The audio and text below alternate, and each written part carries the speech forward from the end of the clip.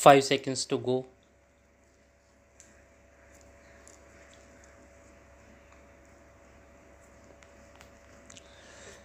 Start. Honorable Speaker, Sir, our government will implement following three schemes for employment linked incentive as part of the Prime Minister's package. These will be based on enrollment in the EPFO and focus on recognition of first time employees and support to employees and employers. This scheme will provide 1 month wage to all persons newly entering the workforce in all formal sectors. The direct benefit transfer of 1 month salary in three installments to first time employees as registered in the EPFO will be up to rupees 15,000. The eligibility limit will be a salary of rupees 1 lakh per month. The scheme is expected to benefit 210 lakh youth.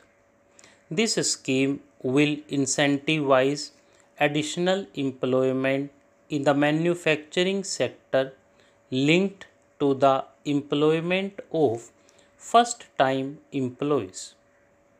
An incentive will be provided at specified scale directly both to the employee and the employer with respect to their EPFO contribution in the first 4 years of employment.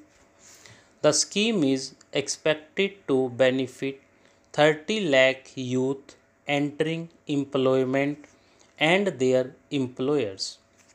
This employer focused scheme will cover additional employment in all sectors. All additional employment within a salary of rupees 1 lakh per month will be counted.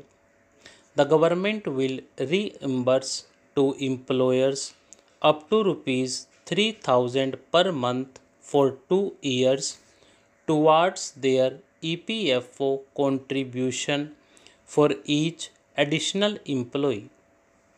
The scheme is expected to incentivize additional employment of 50 lakh persons.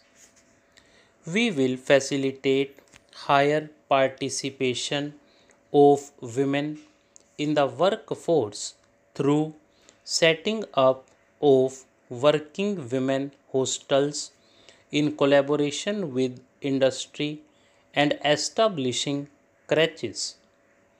In addition, the partnership will seek to organize women specific skilling programs and promotion of market access for women SHG enterprises. I am happy to announce a new centrally sponsored scheme as the fourth scheme under the Prime Minister's package for skilling in collaboration with state governments and industry. 20 lakh youth will be skilled over a 5-year period. 1,000 industrial training institutes will be upgraded in hub and spoke arrangements with outcome orientation. Course content and design will be aligned to the skill needs of industry and new courses will be introduced for emerging needs.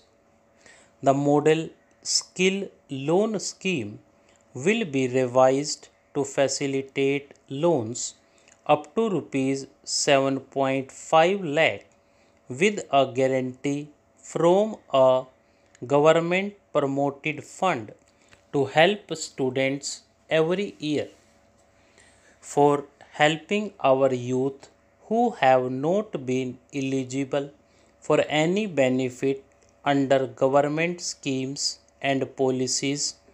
I am happy to announce a financial support for loans up to rupees 10 lakh for higher education in domestic institutions.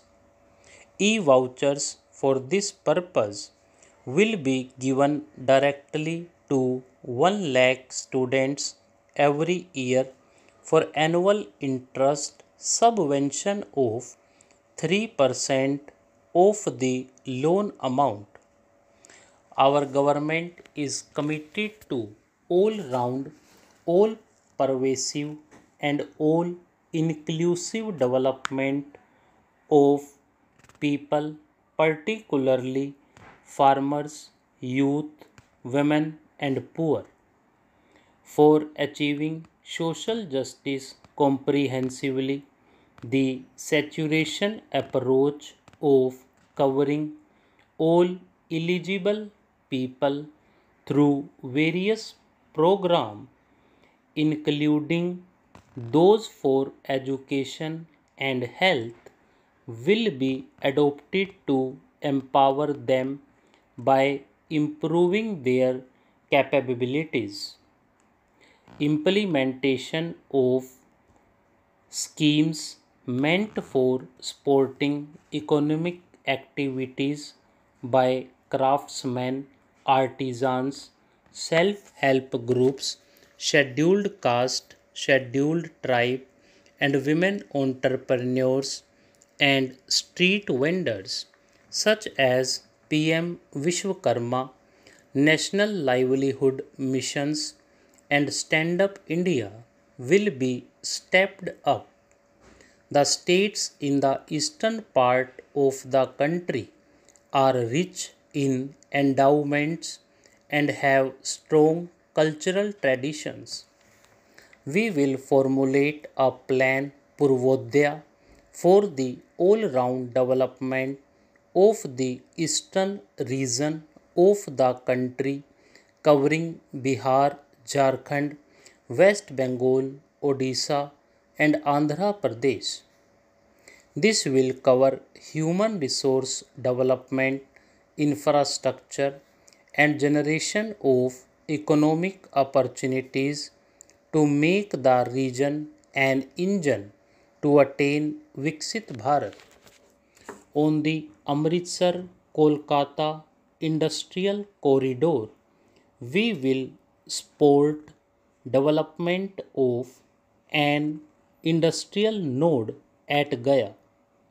This corridor will catalyze industrial development of the eastern region. The industrial node at Gaya will also be a good model for developing our ancient centers of cultural importance into future centers of modern economy. This model shall showcase Vikas bhi, Virasat bhi in our growth trajectory. Our government has made concerted efforts to fulfill the commitments in the Andhra Pradesh Reorganization Act.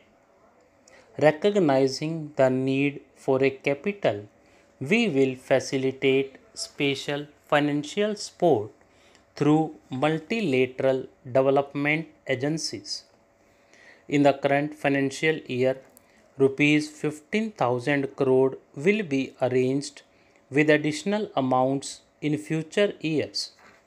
Our government is fully committed to financing and early completion of the Polavaram irrigation project, which is the lifeline for Andhra Pradesh and its farmers. This will facilitate our country's food security as well.